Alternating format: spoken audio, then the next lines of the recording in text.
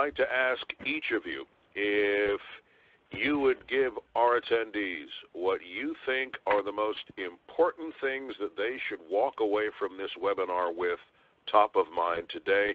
Let's start with you, John North. I think of these three issues, I think probably the takeaway is that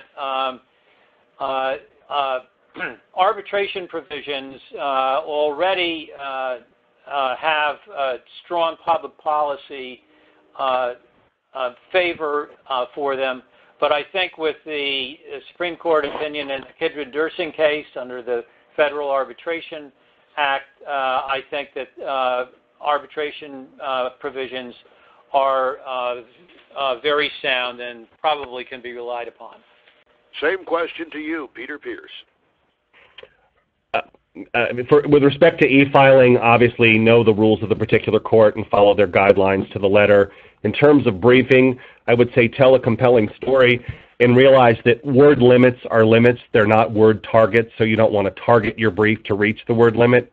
That's a limit if you need it, but don't look at it as a target. And with respect to oral argument, master the record and all of the relevant authorities and be prepared to have a conversation, a nice exchange back and forth with the panel.